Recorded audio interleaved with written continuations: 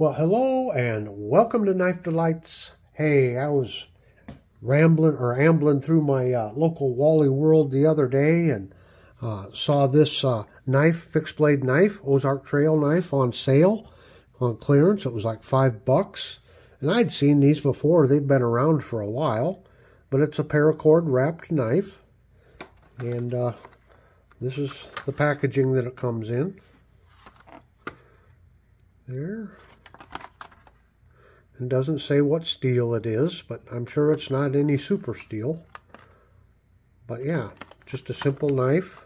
I guess that's the model number, 5032. And it comes with a fire starter here. And I was just kind of wondering, is this something that you would buy? I've got actually a second Ozark Trail fixed blade. Probably my first Ozark Trail fixed blade or knife at all that I ever bought. And this was $4 or $5, and I got this 6 or 7 years ago. And it's a nice little knife. Comes in this, nylon sheath. It's functional. It's not the best, but, it fits well. And I always thought, this would be a great backup knife or something to throw somewhere just to have a spare around. Or, I got grandkids growing up. Maybe this is a good knife to let them get started practicing with on a fixed blade, small fixed blade. Now, as you can see, the fit and finish isn't the best. You can see it's stepped right there.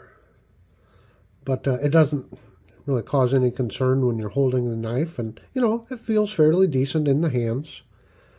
And I could always, grind that down, sand it down some. But, what do you expect for a $4 or $5 knife, right? So, then I thought, well, this one was on clearance, basically, for $5. So I thought, hey, why not? Let's buy it and let's just take a look at it. You can see it's got a coating on it. We'll look at the grind on it. Looks fairly decent. Yep. So the blade, what do we got for a blade here? Our blade is... well, it's under 5.5. Well, if we go to, where do we want to go to? Right here, I suppose. So 4 3/4. That's 4.5, 4 3/4 or so. And an overall length. Oops, don't have enough camera here, do I? Overall length of 9 inches. It's partially serrated. And you've got some jimping up here. It looks to be rather aggressive jimping. Yeah, kind of aggressive. Got a little bit of a hilt or a guard there.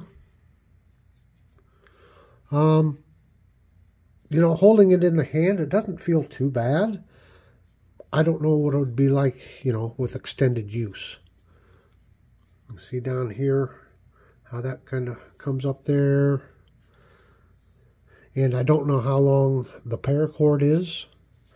I was thinking about maybe I should take it off just to see how much paracord that is, but I'd never get it wrapped up again. So, of course, you got the lanyard on there then. So, yeah.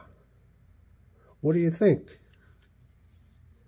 Kind of, call that a drop point, maybe? Drop point blade on it. Here's your thickness. It's not overly thick. But then it comes with the fire starter here.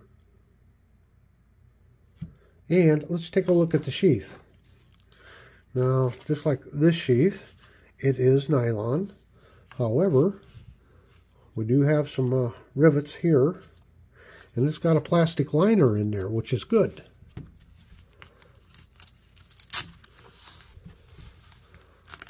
So it will slope. That Velcro wants to stick.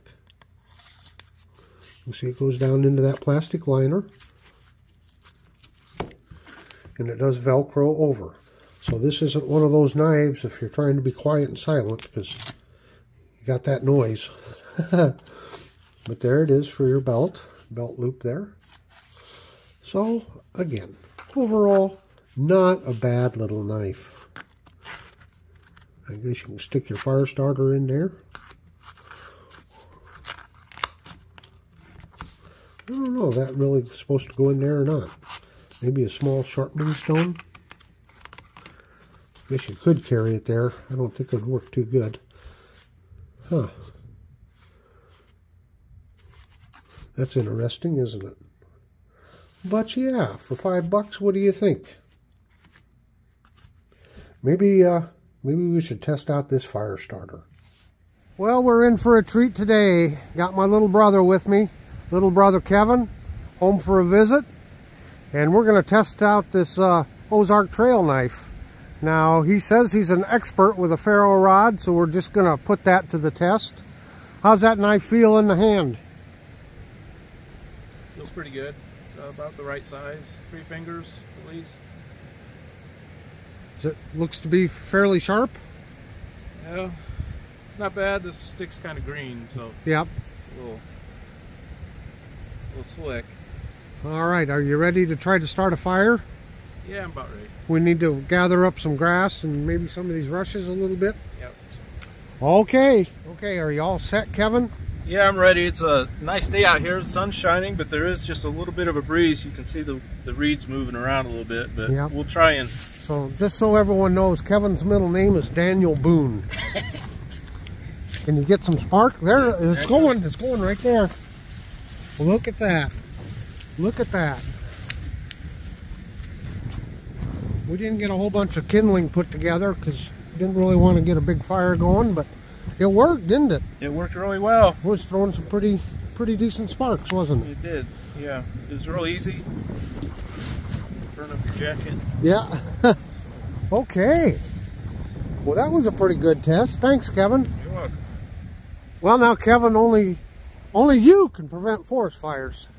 Well, I may not have done Daniel Boone justice, but... So, what's your overall impressions? I know you did some knife work, off camera and that, so why don't you just give us a summary on that knife? Sure. I did a little bit of whittling just to get a feel for it. One of the things, the more I worked with it, I noticed that there's a little hook here on the end, and for my hand, it kind of dug right into my little finger. Was a little uncomfortable for that. What size gloves do you wear? Large or large extra? To extra large. Yeah, so yep. Probably kind of an average size hand. So maybe with gloves on, that wouldn't have been an issue. But other than that, it has good balance and feels pretty good. I did strike a few times here just to get the paint off the steel here just a little bit. But once I did that and kind of got a feel for the knife in my hand, it had a really good spark that it would throw. I did use a little dryer lint. You cheated? Uh-oh. But you should be able to see on the video that it did throw a good spark, so whatever you have available, it should... yeah, the big thing is it throws the sparks. And yeah. If we'd been up here at the right time of the year, like these cattails, we could have got the fluff out of the cattails, and it would act just like dryer lint too. So, I mean, there's plenty of stuff around here we could have used, but... well, thank you so much, Kevin. We really appreciate you doing this review for us. Oh, I got that for $5 on discount at Walmart. I think they're normally $7 or $8. What would you recommend? Is it worth $5 to have for a backup? Or I think so. Even just going out in the woods, backpacking or something. Sometimes you do lose them, but for the price, it'll get you by. Or a beginner's knife. Right. A beginner knife for someone's first fixed blade, or something to throw in your sack to have a spare. So. Right. Yeah, it'll do the job. Okay. Well, thanks very much, Kevin.